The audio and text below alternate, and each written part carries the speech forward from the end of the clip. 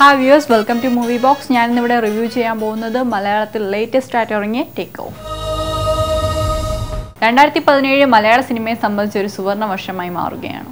കച്ചവട സിനിമകൾക്കൊപ്പം തന്നെ കലാമൂല്യമുള്ള ചിത്രങ്ങളും ബോക്സ് ഓഫീസിൽ വിജയം കൊയ്യുന്നു. നമ്മുടെ കൂട്ടത്തിൽ എവിടെയും ഒറ്റയ്ക്ക് പുറത്തുപോയി പണിയെടുക്കണ പെണ്ണുങ്ങളില്ല. എന്റെ ഈ പോക്ക് തന്നെ ഇവിടെ ഉള്ള ബാധകൾ തീർക്കാൻ വേണ്ടിയിട്ടാണ്. 2017 തുടങ്ങി ആദ്യ 3 മാസത്തിനുള്ളിൽ തന്നെ നമ്മുടെ സിനിമ വിജയങ്ങളുടെ ആകാശത്തേക്ക് ടേക്ക് ഓഫ് ചെയ്തിരിക്കുകയാണ്.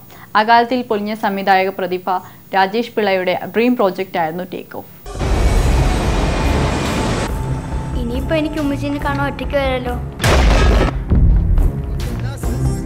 രാജേഷ് പിള്ളയുടെ സ്വപ്നങ്ങൾക്ക് ചിറകു നൽകിയത് എഡിറ്റിംഗിൽ നിന്ന് സംവിധാന രംഗത്തേക്ക് ചുവടുവെച്ച മഹേഷ് നാരായണനാണ്. അദ്ദേഹത്തിന് കരുത്തു പകരാൻ മലയാള സിനിമാ ലോകം മുഴുവൻ അണിചേർന്നപ്പോൾ ടേക്ക് ഓഫ് രാജേഷ് പിള്ളയ്ക്ക് നൽകാവുന്നതിൽ ഏറ്റവും ഗംഭീരമായ ട്രിബ്യൂട്ടായി മാറി. പാർവതി, കുഞ്ചാക്കോ ബോബൻ, ഫഹദ് ഫാസിൽ, ആസിഫ് അലി എന്നിവരാണ് ചിത്രത്തിലെ കേന്ദ്ര കഥാപാത്രങ്ങൾ. ഇവരിൽ തന്നെ പാർവതിയുടെ കാരിയർ ബെസ്റ്റായി കരുതാവുന്ന പ്രകടനം കൂടിയാണ് ഈ ചിത്രത്തിലേത്. ഇറാഖിൽ IS ഭീകരരുടെ തടവിൽ കഴിഞ്ഞ പൗരന്മാരെ രക്ഷപ്പെടുത്തുവാൻ ഇന്ത്യ നടത്തിയ ധീരമായ ഒരു റെസ്ക്യൂ മിഷന്റെ നേർസാക്ഷ്യം കൂടിയാണ് ചിത്രം. എന്നാൽ ഇറാഖിൽ ചെന്നിറങ്ങുമ്പോൾ മുതൽ ഭയം എന്ന വികാരം അവളെ വലയം ചെയ്യുന്നു. ആ ഭയം പതിയെ പ്രേക്ഷകരിലേക്കും അരിച്ചിറങ്ങുന്നു. അവസാനത്തോട് അടുക്കുമ്പോഴേക്കും ഒരു edge of the seat thriller ആകുന്നു ടേക്ക് ഓഫ്. കഥയുടെ അവസാനം എന്താകുമെന്ന് അറിയാമെങ്കിൽ പോലും ഒരു നെഞ്ചിടിപ്പോടെ അല്ലാതെ ഈ ചിത്രം നമുക്ക് കണ്ടു തീർക്കാനാകില്ല.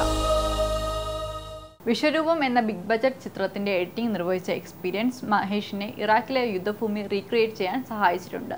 ടെക്നിക്കൽ പെർഫെക്ഷനിൽ മലയാള സിനിമയിലെ പുതിയൊരു ബെഞ്ച് മാർക്ക് കൂടിയാണ് ടേക്ക് ഓഫ്. ഇറാഖിലേക്കുള്ള വിസ വന്നു.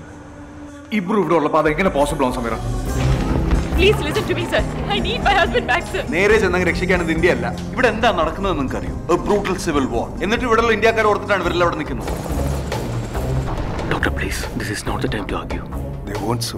റിയൽ ലൈഫ് സ്റ്റോറീസ് എന്നും സിനിമയുടെ പ്രിയപ്പെട്ട വിഷയമാണ്.